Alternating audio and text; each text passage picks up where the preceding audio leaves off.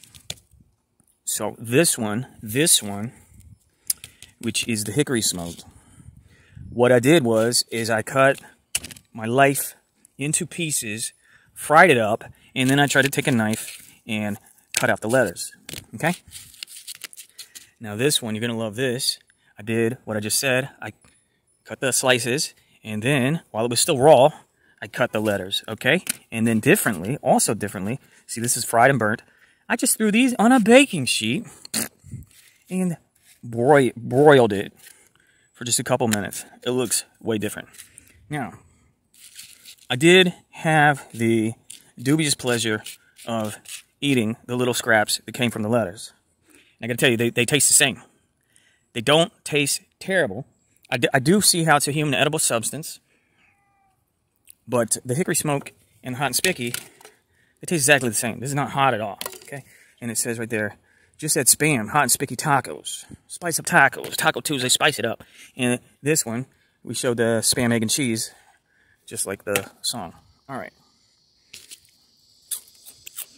Crispy. Burnt. Mm-hmm. Nom, nom. Kitty!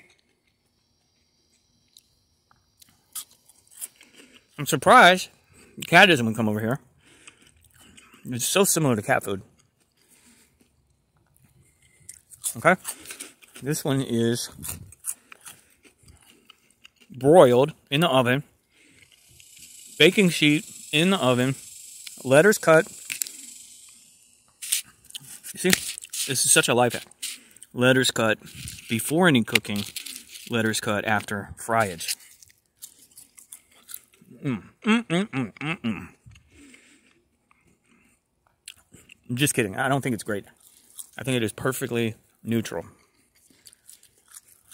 I can see how when you're in a pinch, you're in a wartime situation, you're in the trenches, I can see how you would definitely want this. Otherwise, pretty weird. Most pork products are neutral to me. I think bacon is really good. The closer you can get any pork object to bacon, this includes ribs, pork chops, ham, spiral ham, Canadian ham, Spam. The goal should always be the flavor and consistency of bacon.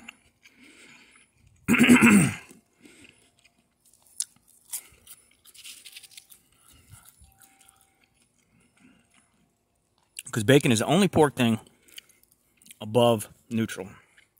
What is a like a pulled pork sandwich? No, give me some bacon, okay?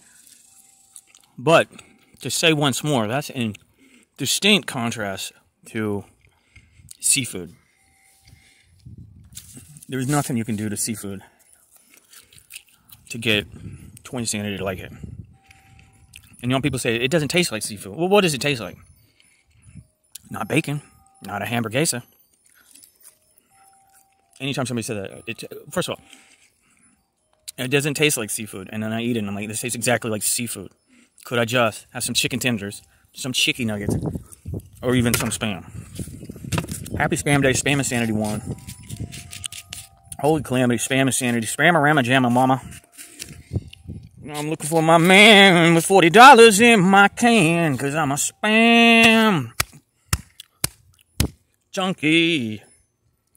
Thumbs up. Goodbye.